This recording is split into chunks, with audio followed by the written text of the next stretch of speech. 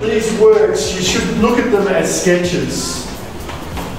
So they've played around with these ideas, and so this concept, as simple as it is a sketch, and then it gets blown up scale by scale. So they'll do a couple of works in different sizes. So, and then they'll make a series of prints, and then it's over.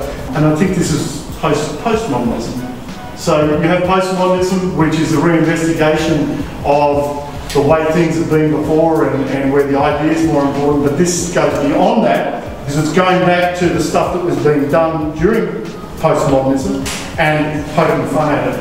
And then it's even taking it a little bit further back, and you can see things like the world intrigued with ideas like Mad Men, TV shows and all that sort of stuff. So it's kind of pulp art, and it's just so exciting and so refreshing. Sometimes it's really nice to have mystique about work, and you can see people like Banksy and then sort of, dare I say, use the word of a cult of an artist. This is certainly starting to happen with these guys, and we're just deliriously excited about it, and enjoy the show. Have a good read about them, because on the one level you've got surface, they're amazing sort of images and they're very witty and funny and everything like that, but once you start delving deeper and deeper into them, there's one heck of lots of stuff going on.